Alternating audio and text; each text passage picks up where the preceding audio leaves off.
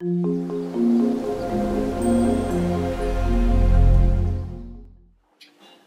my name is Mark Johansen. I'm an artist at Highlands House in the UK, and this is my studio. We're open to the public at least 2 days a week, and sometimes often more. We started opening during the week as well, which is brilliant because I get people come into my studio and we have conversations.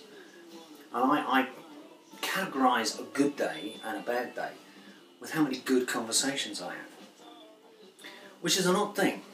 One of the questions I get is, artists must have some special skill, some talent, some magical ability which other people don't have. And the simple fact is, that's not true.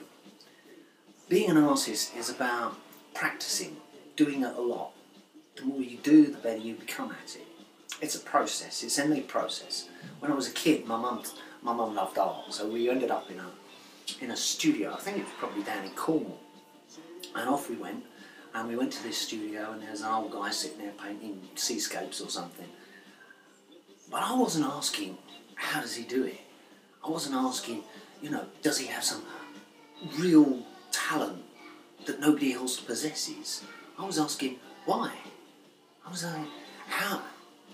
It was more a question of, how do you learn how to do that? Okay, maybe kids ask different questions to adults, but I don't think so. I think what it is kids don't believe they can't do something. They believe they can. So when I was a kid and I was watching this artist painting his seascapes and thinking, wow, how do I learn to do that? So here I am, 40, 50 years later, whatever it is, going, I can do that. All I've had to do is learn what is essentially an extremely complex process. You put one colour on and you see how that works against all of the other colours that are on there. Painting like this is just teeming with colours. It's like the rainbow coming alive inside of these lines. The real challenge for something like that is keeping all of those colours clean and fresh and not making them go too dull or grey, unless you want grey. But the real art, if that is what it is having enough experience to be able to put one colour against another and know it's going to work. And that's practice.